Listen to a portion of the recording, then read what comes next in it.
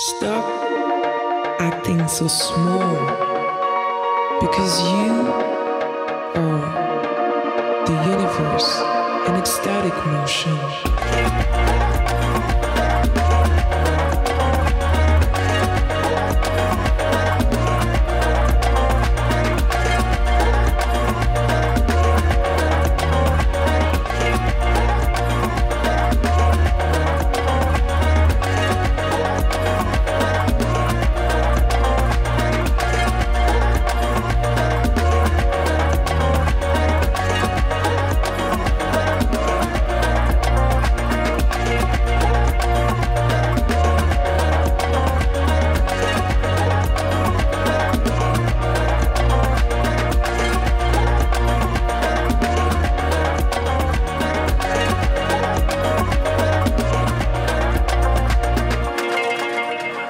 Rebonjour, on va commencer la deuxième conférence média qu'on a prévue ici. Elle est un peu particulière, je vais faire l'intro en français très rapidement et ensuite on va passer en anglais. On va interviewer un journaliste ukrainien et une activiste ukrainienne qui ont monté un podcast qui s'appelle Ukrainian Spaces l'an dernier en février. À peu près 15 jours, 3 semaines après le début de l'invasion. Ils vont nous en parler, on va leur poser quelques questions, on a une demi-heure avec eux. L'idée c'est que moi j'utilise un quart d'heure pour lancer la conversation. S'il y a des questions dans la salle, surtout n'hésitez pas à lever votre main, vous pouvez poser les questions en anglais. Vous pouvez aussi absolument poser vos questions en français, je ferai la traduction, il n'y a aucun souci. On va regarder maintenant si ils sont connectés et si tout se passe bien. Super. Hi Valeriia, hi Maxime. Hi. Can you hear me Bonjour. well? Yes, perfect. Awesome. So we're all here. I just introduced the podcast a little bit in French, but I think it would be so much better to hear from you guys. So my first question is really, like how did Ukrainian Spaces start? Like what was the trigger for you, and what did you have in mind when you recorded that very first episode?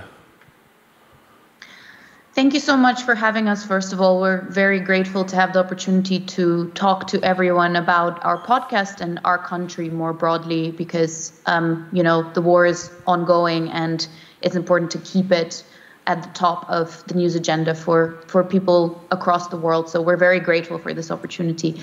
But in terms of why we started this podcast, Maksym and I actually only knew each other from Twitter, and we, would exchange a couple of messages now and then, but we basically essentially, when the war kicked off on the 24th of February, we started messaging a bit more in depth about the fact that we were very worried that we were seeing a lot of people who were not Ukrainian, the usual Russia expert who, is on all the rosters of all the usual television channels, and we were very worried that we were being misrepresented, that we were being spoken for, that Ukrainians weren't being heard. And, after the 24th of February, it was a matter of survival for us. We knew that we had to speak for ourselves, and we knew that we had to create a platform to allow Ukrainians to also speak for themselves, because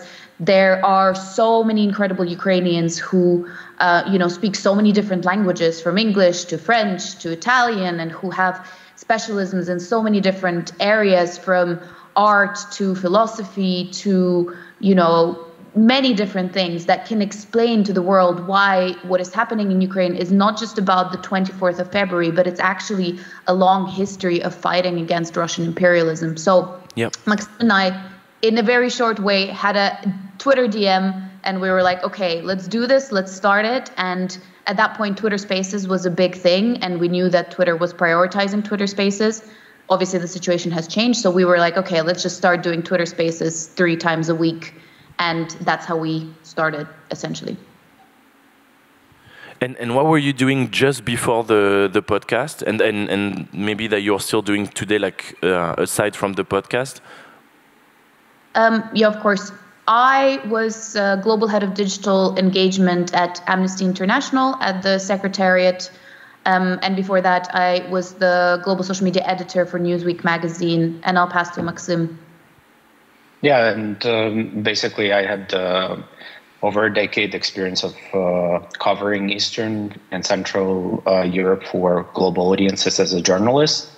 But, this is still not our full-time job, because as many Ukrainians, we do have our regular jobs. We need to be also engaged in a dozen or so volunteer efforts, because it feels like for every Ukrainian, it feels like we have a task to represent and claim any platform, because part of the reason why genocide is happening is that Ukrainian voices have been ignored and not heard for way too long, and the empire was talking on behalf of us instead of people who were not listening to what we actually have to say. And Maxime, so Valeriia was talking about the fact that you started on Twitter Space because initially you felt like that was the right platform, it was getting the right promotion at the time. There is also on Twitter Space like an element of interaction on the platform, like you can actually interact with the public in a way that's completely different from a podcast that you listen to, like a few hours after it's been recorded. Can you tell us how were the first Twitter Spaces that you organized? Like, how important was it for you, like as speakers and people that were speaking, as well as like for people listening?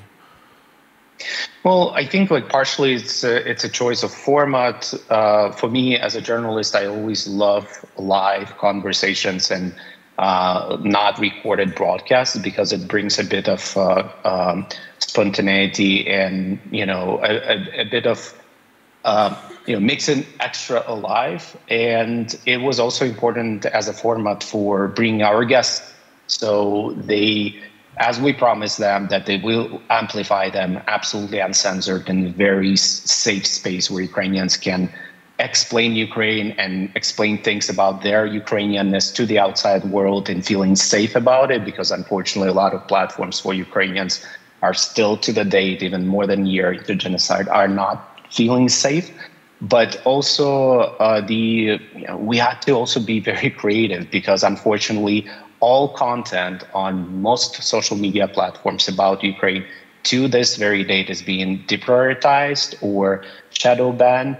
So you need to find those platforms and those opportunities that, for example, at that time, Twitter Spaces was something, as Valeriia mentioned, was pushed by the algorithm and prioritized. Now we're diversifying. Twitter Spaces is not our main priority platform, but at the same time, it's a bit exhausting that you need to find everyday new ways to being heard, because some algorithms and some platforms do not like for you to be very outspoken, specifically on the topic of genocide and war in Ukraine. Yeah, absolutely. Can you walk us through an episode, like what an episode is, who you usually invite on the show, the type of conversations you're having in the podcast, and if it evolved from like the very first to what you do today, of course, if you have seen a change? Yeah, sure. I think, as always with these things, with live shows, and I've actually learned a lot from Maksym as well, because Maksym used to do live broadcasts. I don't have that experience. And so, there's much more that goes into the planning of each episode than it may seem. I think we've started doing even more of it, because I think, it seems like it's strange to plan for a live kind of relaxed conversation, but planning allows you to have a safer space, because people kind of know the questions around the topics that they'll be talking about. And so actually Maksym does a lot of the preparation for each of our episodes. So finding the people, we like to highlight different voices, from different perspectives, because again, Russian imperialism has to understand Russian imperialism, you have to understand it through the lens of intersectionality and the way that it has an effect on different people within the Ukrainian society and outside of it. So Maksym has been doing a lot of work in terms of finding those people who would be really beneficial to the outside world to hear, and then kind of figuring out what's safe for them in terms of interaction with us in our space. And then the podcast itself, we always we have like a golden rule, I think, which is very important for us, which is that we ask people to introduce themselves and to tell people what they think is important about themselves. And to me, that actually sets like a really good vibe, for a lack of a better word, because it really allows for our guests to set the tone of the conversation and the direction of the conversation. And we actually started doing 1 hour episodes, as I said, three times a week. So imagine how much prep and sort of work that was. And also, but now we've started doing a little bit less, because the other side of it is that there's of course a lot of work to be done as well after the broadcast is live. So I'll let Maxim tell you a little bit more as well about the post-production and how important that is as well. I think we always wanted to focus, our byline is to amplify the diverse Ukrainian voices and decolonize conversations about Ukraine. And, you know, we didn't want to do a conversation about Ukraine that would be like anything else you can see on mainstream media, especially abroad. And we wanted to center human stories and Ukrainians first. Of course, during the episode, they can educate you more on the issues, I don't know, of Ukrainian nationalism or Russian language in Ukraine or queerness in Ukraine and so on. But we wanted to first to center their own stories, because this genocide made so every innate Ukrainian to rethink what it means to be Ukrainian and what we're actually fighting for. And in most cases, it's all about the values. So our favorite question we have on a podcast, what it means for you to be Ukrainian. And I can tell you that after 60 plus episodes, there wasn't a single same answer to this question. Everyone gives such a powerful but different answer to this question. And personally, for me, this is a manifestation of what it really means to be Ukrainian, this diversity, but at the same time, you know, everybody finds their Ukrainianness in their own unique spot. But what connects us is a feeling of this community. So, you know, on even the most darkest days, we go into episode and there's absolutely horrible things that happen that day, and we all feel down, and you can hear in our voices. But then after that conversation, we're all empowered and uplifted, because it also serves as a bit of a therapy space for many Ukrainians as well. I think that's extremely interesting what you just said, because for those who haven't listened to your podcast yet, just to be super clear, like, you're not talking about the conflict itself from a news perspective. You're not covering like what's happening. You're truly while it started around that time, around like last March of last year, you're actually having conversation about all the topics that you just discussed, like what it means to be Ukrainian, and inviting like a very diverse set of folks. You have also been inviting folks from other countries beyond Ukraine, but that are facing the same Russian colonization issue. Can you talk a bit about that part? Like you talked about a therapy session, that's for you, but it feels like it also applies to some of the guests that you are inviting on the show that are actually, beyond Ukraine. Yeah. I think, as I said, to understand Russian imperialism, we need to look at the way that Russia has influenced what's happening in a lot of countries that border Russia and also outside.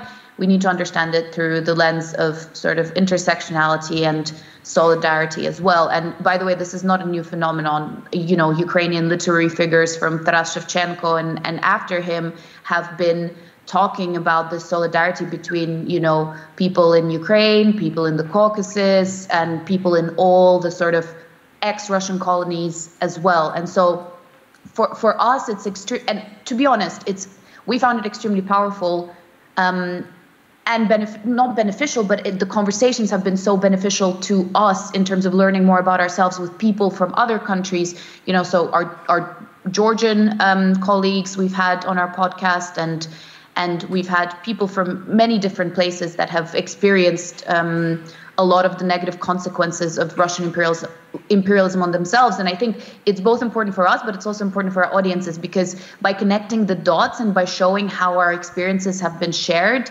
it really allows us to highlight that this is sort of not a new phenomenon. It's not Ukraine specific, and it's actually a real global problem. And to a degree, also, Maxim and I learn from the people how to deal with a lot of these consequences of Russia's colonial rule ourselves, because I think what we found extremely powerful is this sort of knowledge exchange between different people with different experiences from different countries about how to move forward. And the other thing I was going to say is that our podcast has always had a hope-based approach to telling the story, right? No matter how horrendous the day has been for us and our countries, we always like to talk about the fact that there is a possibility to change this, and people before us have tried to change it, and we are now in the driving seat of this change. And I think this hope approach has been super important for us, but it's also been important for those people who we've invited, as you say, from other countries as well, because it really, I think hope is what allows us to connect in that respect. So yeah, Maxim, I don't know if there's anything you'd like to as well. I think to quickly add, so imagine the full-scale invasion and genocide starts, and we just do these 3 episodes per week, pouring out everything, complex feelings and complex emotions and survival stories that people want to share with the world. But at the same point, we started seeing so many allies coming and helping Ukraine and amplifying Ukrainian voices from so many places. And of course, like, I've been working on the topic of Russian colonialism even before genocide started. But this human connection that we saw, and we started doing these episodes, as we call them, bridge episodes, to Kazakhstan and Kyrgyzstan and South Sudan and, other countries outside Europe. And you come to an episode and you share these very personal stories of personal decolonization, personal stories taking back control of who you are, telling your own stories. And it's one thing when Ukrainians are heard, and some people dismiss our voices, they're, experiencing war, genocide, they're emotional, whatever, whatnot. This is a very popular way to dismiss the Ukrainian voices these days. But then you see when other voices from Kazakhstan or from other Russian former colonies come and say the same thing, and they come from very diverse, different backgrounds. And this is what clicks with our audience. And they're like, so it's probably not just Ukrainians. It's probably not just 2022. It happened before. It happened to other people. Maybe there is a bigger problem that we're dealing with, and not just internal, as some people say, conflict between just 2 countries. Yeah, or even external conflict, as in, big superpowers fighting each other. No, we have our own history, and we have our own history of Russian domination in the region and outside, which we want to highlight and show that we are fighting against something we've been fighting for a very long time. And on that note, where do you think, so you started the podcast about a year ago, like a little over a year ago now, and you started exactly as you described it. It was like Ukraine, very much 2022, and the first episodes were about all those complex feelings and emotion, just as not the war started, because the war started in 2014, but like that new phase of the full-blown invasion. And then, as the months went on and the episode went on, as you described, like you started inviting like more people on your show, and you started expanding the conversation to, like the larger Ukrainian identity as one topic, and also Russian colonization as a larger topic as well. Where do you see your podcast? And I'm saying podcast, but maybe you have like different things in mind in terms of media, but how do you see your role in 1 year? Like what you would do in 1 year, like where you would take this this mission, where you would want to go? Well, I think like the first and foremost, we need to emphasize that it's still a volunteer project. So we're 100% supported by donations, and we're so grateful that from the day first we had so many people showing up at our Patreon page and supporting it, and allow us to, to grow a team, because as Valeriia mentioned, to do a good show, you need a good team and research and production as well. So this is still very much needed, and support is very much needed, and is a long-term goal and long-term mission.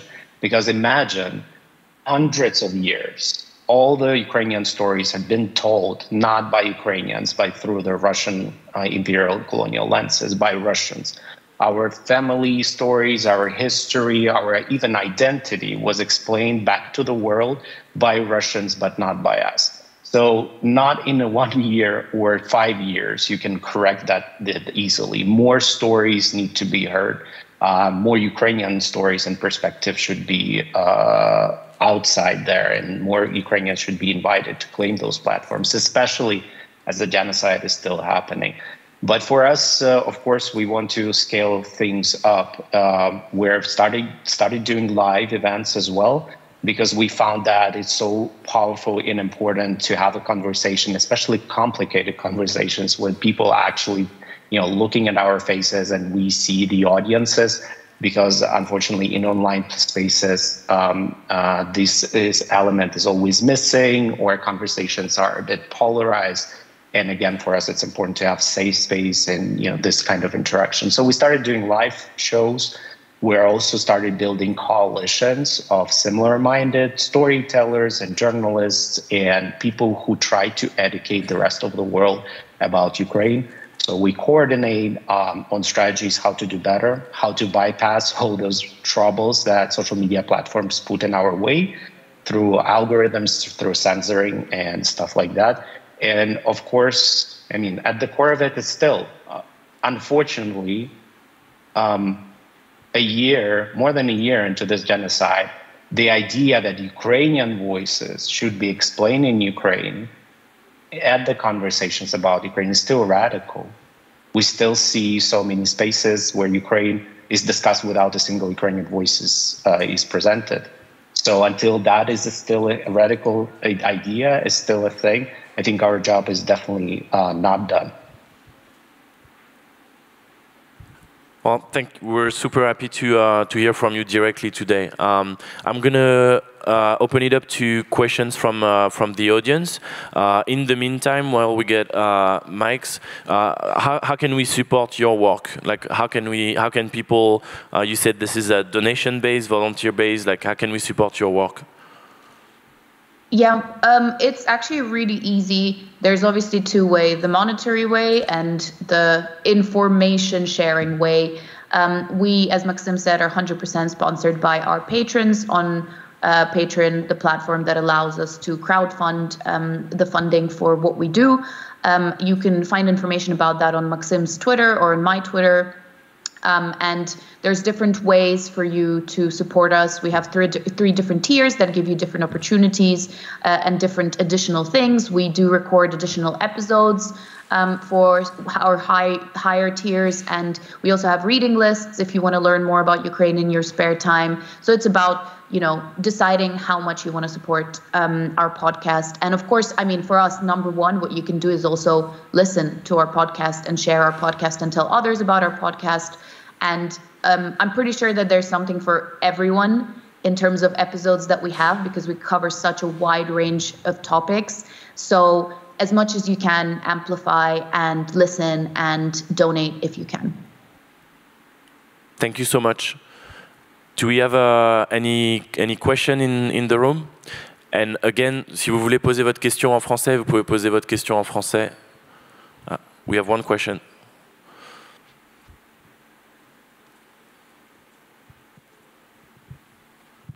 Hello, thank you very much for your presentation. I wanted to know what are your relationships with other Ukrainian medias, and what was the reaction in the media industry at your launch? Do you have any relationships with them, and how does it goes with them? I can take that. Yeah, of course. Especially as a Ukrainian journalist, having an experience already of setting up several startups that specifically had similar idea before about explaining Ukraine to the rest of the world. I think this is kind of a mission that we saw before many Ukrainian media activated upon in 2014 when the invasion actually started and after the Maidan revolution. But now, so it's even more important because Ukraine victory will not be possible without every Ukrainian friend activated and, you know, helping and amplifying Ukrainian voices. So in terms of reaction, I think there are a lot of people who are trying to do this, the similar educational work. You know, it's a weird situation where you don't see any competition because everybody understands that we're underrepresented across all boards. So every work that every project does, whether it's just news coverage or whether it's human stories, whether it's different types of content, everything matters, and cumulatively we share each other, we coordinate. But as I mentioned before, we started also doing these non-public coordination sessions because, you know, Ukraine's story is about the narrative and this, you know, the story that we want to share with the world, and it's complex and it's nuanced and it's, you know, dates back centuries. So it takes a bit of skill and knowledge how to step outside the world and try to explain all these complicated things, and also to make sure that people relate. And there are so many similar conversations, cultural wars abroad. So you need to also learn a bit what is happening outside the context, and it's also a journey for people. So this is where we try to cooperate, collaborate, find funding opportunities as well to make sure that this is not just, you know, volunteer effort surviving in between our severe burnouts, but also something that can grow and sustain itself. So for now, it's a collective effort for sure. Thank you. Do you have any other questions from the, yeah?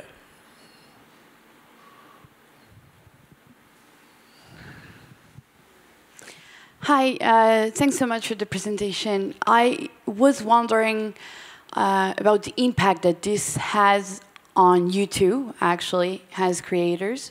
And if you had more stories to share about what listeners, what it changed in their lives to listen to this podcast. Yeah, of course. Thank you so much for your question. I can start, but I know Maxim has a good story for you about how this impacts our listeners. Essentially, for us personally, as Maxim said, I think we were doing it so often in the beginning is because we actually needed it. As I said, we did it 3 times a week, right? We did it, season 1 was 3 times a week. Then we went down to 2 times a week. Now we're doing it, you know, once a week.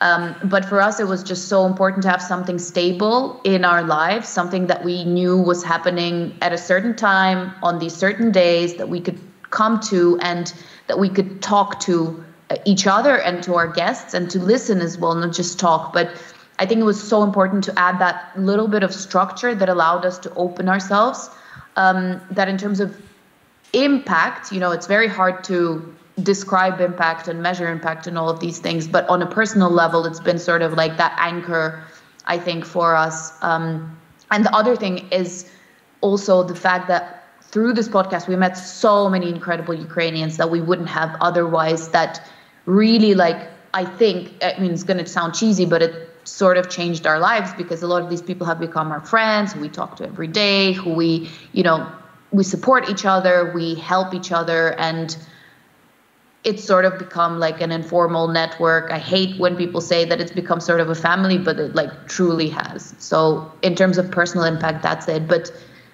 Maxim, on our listeners, we've had some feedback. Yeah, I mean, we always share on our social media because we do have so much feedback, and it always like moving and incredibly empowering. Especially, again, I mentioned we might experience several burnouts a day as Ukrainians, doing so much every day. I think just to add on personal level, for me, it was also important to keep creating something amid terrorism, because one of the reasons terrorism, you know, is aiming at is to make sure that you're broken and you feel pain and anger and so many emotions, and you cannot do anything.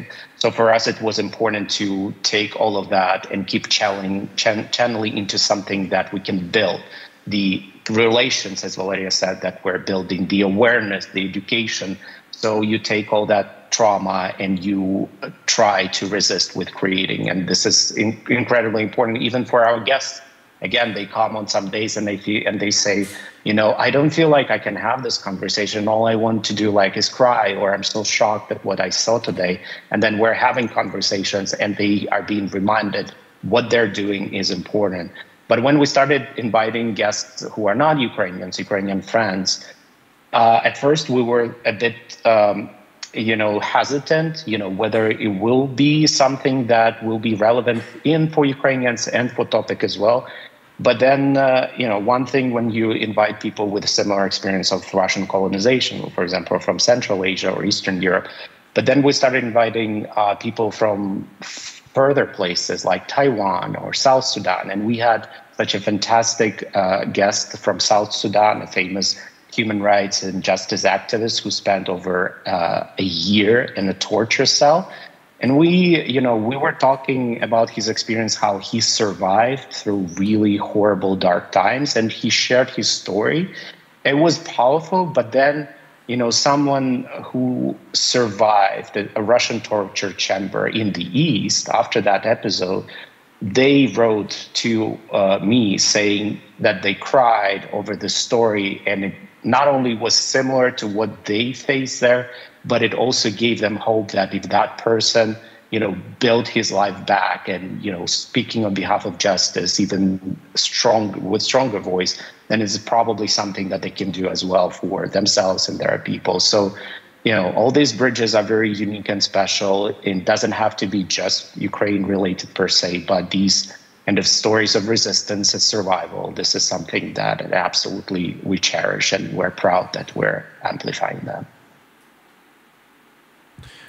Thank you so much, Valeriia, Maxime. Thank you so much for your time, for sharing your story, the story behind the podcast, but not just behind the podcast, like what you're trying to do, amplifying Ukrainian voices in the storytelling and the coverage of everything that's happening, and also helping us, educating everyone around not just what started in 2022, but the much more important, larger conversations that we all need to have and to understand around Russian colonization. So thank you so much. Your podcast, Ukrainian Spaces, is available on most platforms, and you have a Patreon as well, Patreon page, which is where people can support you and donate to the effort.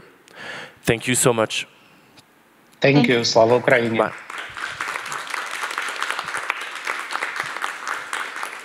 Stop acting so small, because you are the universe in ecstatic motion.